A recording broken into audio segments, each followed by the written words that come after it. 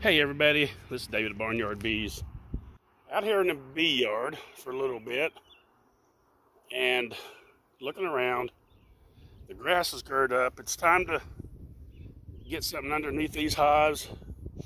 I'll start off by weed eating it really good, and then I'll mix up and you've seen the videos, my past videos where I mix up the salt solution and spray that under the hive. And a little bit of dish soap, just a real tiny amount. And you can also add a little bit of vinegar to it. That all kind of helps. It's like a natural weed killer. Works very well. The more bare that you can keep that dirt underneath and the grass dead, the less hive beetles and such you're going to have.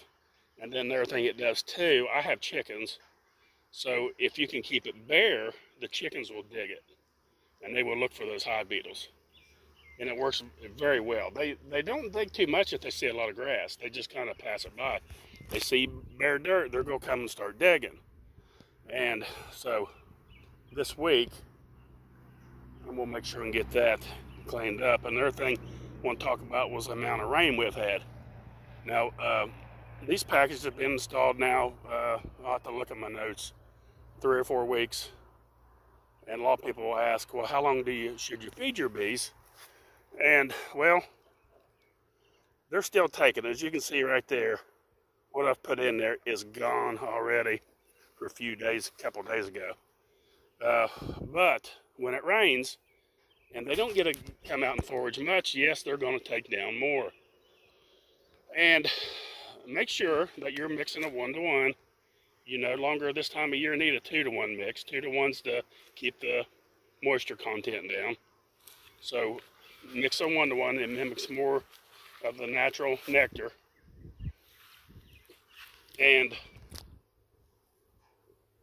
like I said, when it's real cold, when it's been cold, it was cold last night, nights have been cold, and the days it was been rainy, and those bees are not going to forage much. You're trying to get these packaged bees built up.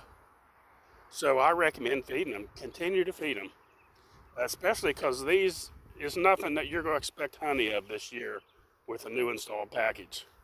So feed them and give them what they'll take, because it'll come to a point.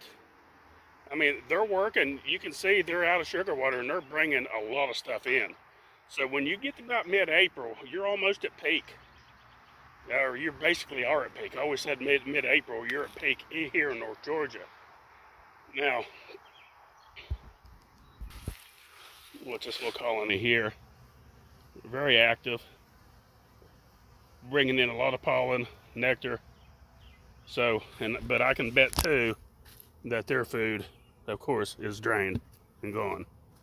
And they'll come, like I said, they'll come to a point to where they're bringing so much in, they'll start ignoring your sugar water.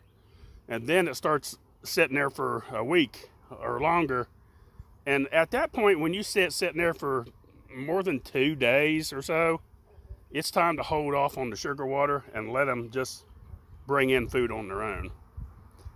Because they're not taking it, they don't have any interest in it like they did before.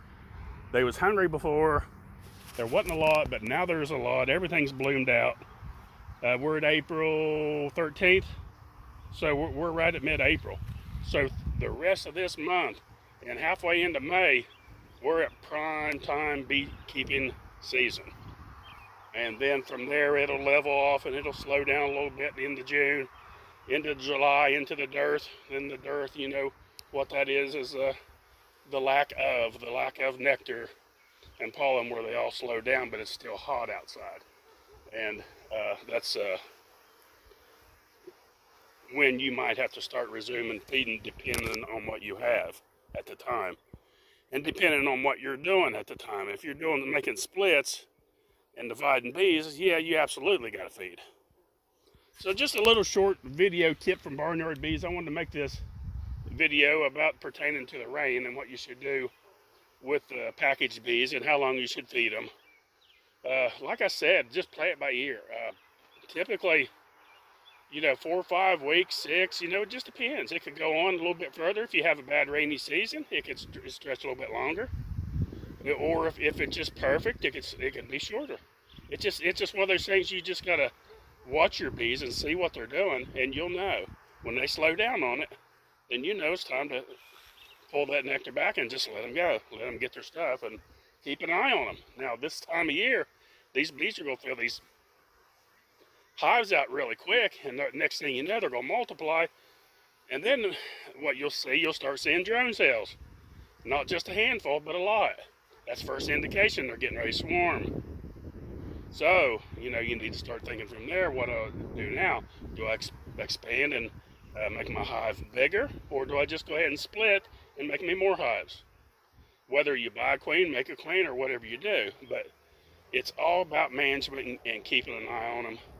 And keeping them on the path that you want them to go.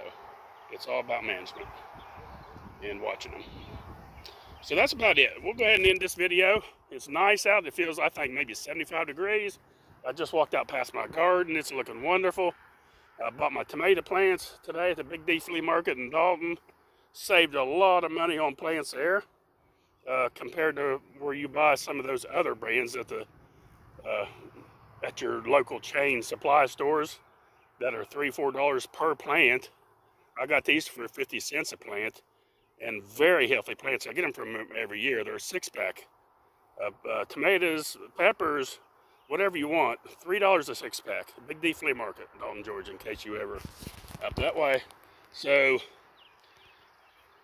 don't forget, folks, please click on the little bell, like and subscribe. Thanks for watching. Barnyard Bees.